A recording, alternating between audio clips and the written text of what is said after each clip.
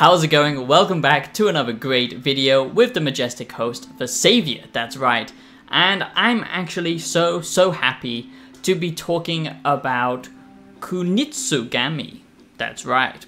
I do live in Japan, so my pronunciation, if I butcher that, then I have committed a great shame. So, gomenasai. I can't speak Japanese, by the way. Kunitsu-Gami, Path of the Goddess, okay? This game, holy shit, this is amazing. This game is a goddamn gem. And I'm very afraid that this is going to be a very hidden gem for many of you because nobody is talking about this game. So today I'm going to be giving you my Path of the Goddess review, my Kunitsu-Gami Path of the Goddess game review, and dissect exactly what this is because many people aren't really sure what this game even is. The reason I'm so passionate about this game, well, first of all, I love Japanese culture, okay? And I love Japanese history. I don't live in Japan because I'm a goddamn weeaboo, believe it or not. I actually hate that shit. I really do love Japanese ancient history, you know, things like the Oni. As you can see behind me, I've got two Oni masks, which basically means demons, kami, spirits, all of that kind of stuff. I absolutely find that stuff fascinating. And this really takes inspiration from the Kamakura period, and the enemies here are just so beautifully designed. But what surprised me most is how creative and fun this game actually is. This reminds me of games that we used to get back on the PlayStation 2 or even back on the PlayStation 1. Very experimental stuff, okay? We used to get a lot of cool Japanese games being made. They've got the money, they've already secured the bag, okay? So then they just let people in their studio cook, okay? They just let them go with their creative drive, and that's exactly what I've been complaining about, and that's exactly what we need. And if we don't support creative games like this, then we are just going to be left with the AAA garbage, with reused ideas, open world, bloated content, live service games, and all of this stuff that's been destroying gaming for many years now. So I'm so glad that we're getting such a cool experimental title like this. Let's purify ourselves and let's dive straight into this Kunitsu-Gami Path of the Goddess review. I really do hope you enjoy this one. Let's just jump straight into it because I'm so excited for this game. I've been playing it over and over again just because I love it so much and it's very addictive. It's one of those games that actually reminds you why you like video games. It's so refreshing. I have to say, it's so refreshing to get a game that reminds you, okay, video games are fun because they are interactive art, okay? They don't need to always have like high intense storylines. They don't always need to try and do everything. This is focusing on great tower defense, or shall I say princess defense gameplay with wave-based encounters and deep tactical choices mixed in with action combat, which is something we really don't ever get, and in such a cool, unique setting as well. The art style of this game is just amazing, from the menus down to the creature designs. So I really think that you're going to be in for a treat if you like that type of experience. It's not going to be for everyone. The experimentation in Kunitsu-Gami Path of the Goddess is just so breathtaking, and it really, like I said, reminds me of older games but with new gen graphics, great action-based combat, and a lot of hidden features that surprise me, like mini games when you cleanse the Tori. You know, you actually have to do like a mini game to kind of encase the spirit, to cleanse it. So let's give a quick brief overview of what this game is, and then let's break it down into positives and negatives like I do with all of my early reviews. And before we do that, quickly, do consider subscribing if you are new to the channel. It would mean so much to me. You have no idea. I put everything that I am into this channel, my heart and soul into this. If you like gaming analysis, philosophical videos, you're in the right place. That's all I'm going to say. Try and keep my intro short because I do need to work on that. But please do consider subscribing, become a wise one, join this great community. I love interacting with you guys, and I have gone full time. If you do really find my videos useful or enjoyable, it would really mean a lot to me because, like I said, I can't really go full time without your support. So do consider dropping a small donation to support the show. It would mean a great deal to me on PayPal or on YouTube, thanks, whatever it is. Thank you so much. Now this game, like I said, is only going to speak to some people. I think a lot of people aren't gonna like this. If you don't like micromanagement, if you don't like wave-based gameplay, or a little bit of repetition. There are some really cool things here that stop it from feeling repetitive, or if you don't like lots of tactics in your games where you actually have to think, or perhaps you're the type of gamer who likes to climb up painted cliff sides, which you can't fall off, because modern gaming. This is not going to be for everyone. It doesn't have a rich story. What it does have is fascinating gameplay, okay? So like I said, this is wave-based monster action slaying with tactical elements where you actually command your little troops, your NPCs that you can gather over the course of each level that you have to save and cleanse, and then you get access to unlocking these different NPCs characters, okay? Think of it as kind of like Pinkman, for example.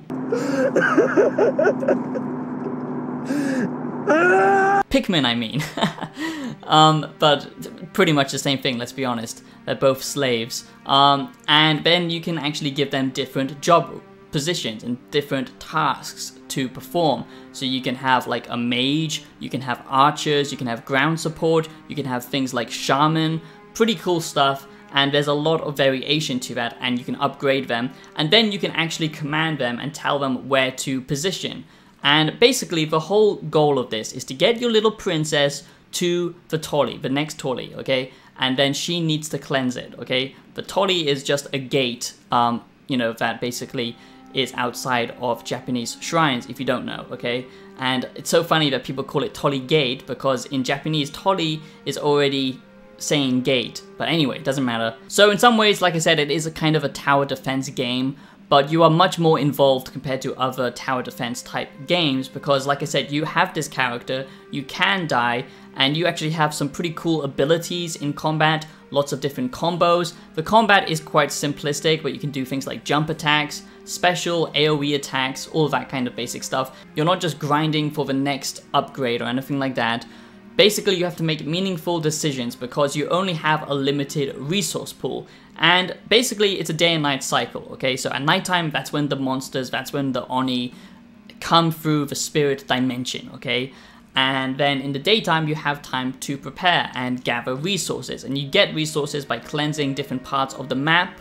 And then once you've successfully completed a wave, you can then unlock to the next point of the map. And think of these levels as long, giant roads, okay, until you reach the end. And then sometimes you will be fighting a massive boss, which is very, very interesting.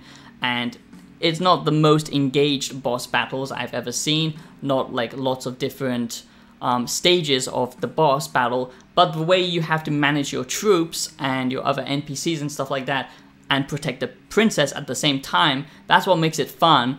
And at no point, you know, during the game, I ever felt like, okay, this is annoying. This is like a goddamn horrible PTSD flashback from Resident Evil 4, you know, basically protecting a useless damsel in distress.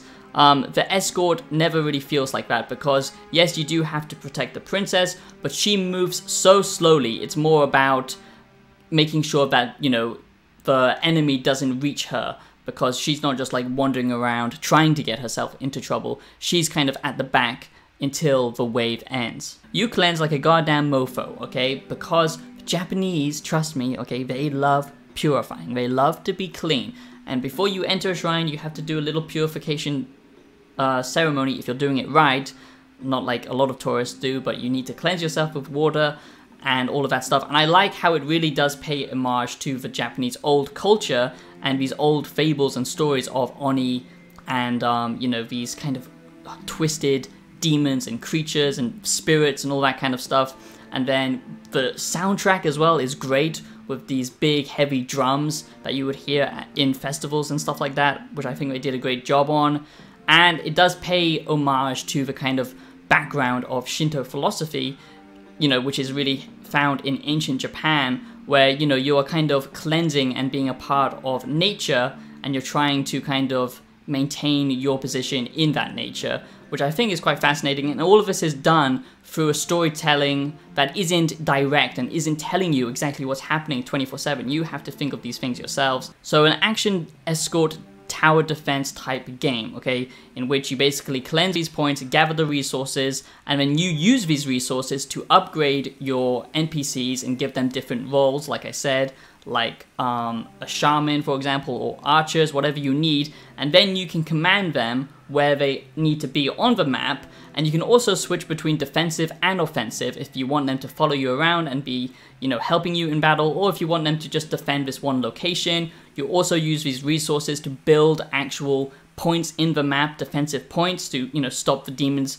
breaking through. That will buy you time. But also, to actually move the princess along, you also need to use the resource points that you find in the map in the daytime to actually move the princess. So you can either focus on just trying to stay alive and then using all of your allocated resources just to move the princess along but have no defense, or you can go the defensive option or the offensive option. So lots of different tactics at play here, and that's what I love. This game, gives you lots of different options on how you want to tackle each situation, and it always feels balanced and difficult, never easy, which I like. They don't just give you abundant resources in any one location, and you really have to think about, what is worth upgrading and what's not. So that's a huge, huge positive. Small negative, like I said, is some people will not be a fan of the micromanagement, and sadly, that I do feel they could have implemented better on like a quick, wheel pop-up. Instead, you have to kind of pause the game and then choose, your action. That does slow down the combat because this is still an action game, which I like. You can speed up time. So basically you upgrade yourself with talismans and abilities, but mostly what you're doing is upgrading your actual troops and allies and all that kind of stuff. And I like how wide these levels feel, okay? It's not like going on forever, but they all do feel unique, and they are actually quite big because, you have to follow this long, winding kind of route, and you can backtrack and stuff like that as well and unlock different things, which I like. So it's pretty cool, and basically, there's a lot here to, keep you engaged, I would say, when you are trying to think of the best possible way to progress. If you want to upgrade a certain way, your abilities as a combat-focused, man who does most of the heavy lifting in this game, you are kind of a traditional samurai, you just hack and slash, basically. Or you can go the more tactical route and upgrade your allies, or just the actual world space itself, which is pretty cool. It is using the RE engine, so for people who like that, I think it was best used in Resident Evil 2. It does look good here. I believe that is the correct engine. And honestly, it looks way better than, something like Resident Evil 4 in my opinion. And I just love the art style. The creature designs are so cool. The action itself feels meaty and weighty. The soundtrack is on point. And I just love the aesthetic for this, and like I said, this game is not going to be for everyone, but for people like me who are fans of light strategy games, slight RTSs, real-time strategy games, I think this is going to be a big hit, because it's not too overbearing on the tactical side of things and the strategy, and the action actually feels good. So it's a really nice balance, I would say. Another positive for me was the camera perspective, okay? If this had a local split screen mode, that would be so awesome, like a local multiplayer. That would make this game even better in my opinion. But I really like the camera perspective. It's not, too... It never gets in your way, and that's something that a lot of games just don't get right, and I think that is worth praising, surprisingly. I haven't really seen many bugs. Bear in mind that this Kunitsu-Gami Path of the Goddess review is based on the early gameplay that I've played, not the final build as of yet, but it pretty much is the final build, so bear that in mind. I did get to try this out, hands-on and everything, and I'm just having a complete blast with it.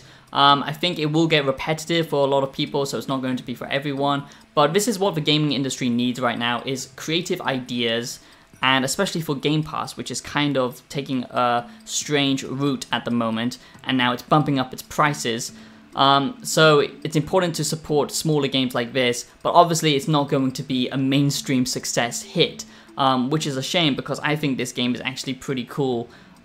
But obviously I'm a massive Japanese aesthetic person, but obviously I really am interested in ancient Japan and history and all the fables and stuff. But just from a gameplay perspective, this is doing something different, and it just takes me back to when games were about creativity, pursuing something not just for, the most profit or, to try and reach the widest audience you can, like a goddamn Mr. Beast video, just about pursuing something creative. And I think Capcom have nailed this. and it's something that everyone should try at least once, in my opinion. So the only 2 negatives, and that's all I have. Everything else were positives, which is quite surprising, because usually it's not like that.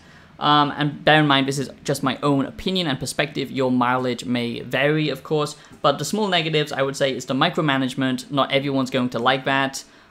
It can be a little bit frustrating as well with how slow the princess moves, and just the fact that this will be repetitive, I think, after a time, and it's not going to have much replayability to it. It's one of those games that you can pick up and enjoy a session and then kind of put back down. The bosses and combat also could have been slightly better, but everything else just fits and works very nicely.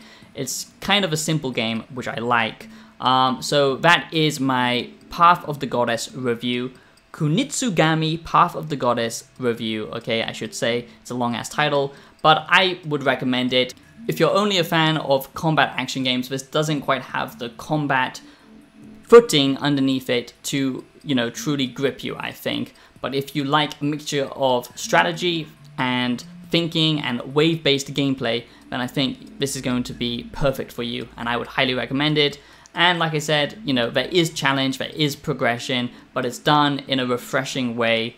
And what really hooked me in with this was just the aesthetic, the art style, the kind of new take on this genre that I haven't seen before. Nothing is done amazingly well. Obviously, we've got better real-time strategy games, we've got better boss battles, but it all comes together in a very unique and satisfying package. So that is my Path of the Goddess review. I do hope you enjoyed this one, and if you did, please do consider subscribing if you are new, and thank you for my wise ones for tuning back in. You mean absolutely it. Don't know what that hand movement was, but you mean absolutely everything to me, so I just have to say thank you so much. And again, do consider dropping a small donation so I can keep doing this. I've got some exciting stuff in the works, which is giving back to you guys, the community, a giveaway and stuff, which I'm planning to do soon. I don't usually do that kind of thing. I think it's kind of terrible how YouTubers rely on giveaways to basically bait for subscribers. I'm not doing that. I'm not saying you need to subscribe to get it. I just want to give back to my actual subscribers. So look forward to that, and I'll see you in the next one. Peace out.